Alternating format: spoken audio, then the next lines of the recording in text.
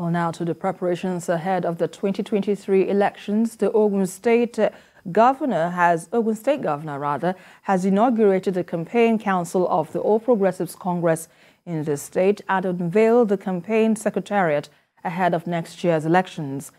Party leaders in the state say the All Progressives Congress will remain in power in Ogun State and Abuja. Our correspondent Kazim Olowe reports.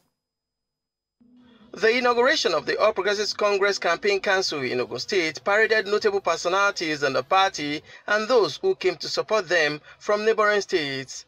Party chieftains from different sections of the state and candidates of the party for the State Assembly and National Assembly were also present at the occasion.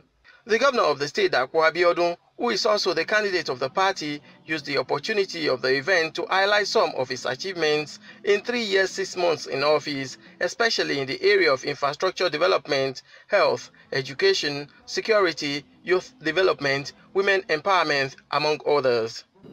I want to thank our great party APC for entrusting me with the mandate in 2018. I only hope I have justified your trust and confidence. I want to thank you again for reposing that confidence in my deputy and I to run again in 2023. I promise that you'll find us just as worthy. Other leaders of the party want supporters to go and collect their permanent voter cards and vote for Asiwaju Bola Tinubu and all other candidates of the All Progressives Congress. All of us must be involved, and I appeal to our people that we must all collect our APC for the sake of the future of our children, our grandchildren, and generations yet unborn.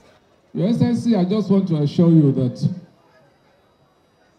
some of us who deliberately left our comfort zone to stand behind you in 2019 cannot afford failure.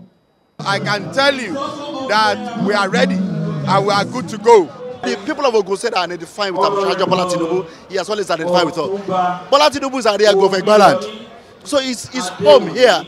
The APC governorship candidate in Oyo State, Teslim Folarin, was also in attendance, and the representative of the presidential candidate of the party, Mutiu Are, who commended the leaders and party members in the state for their support and urged them to stand firm and do the needful on the day of election.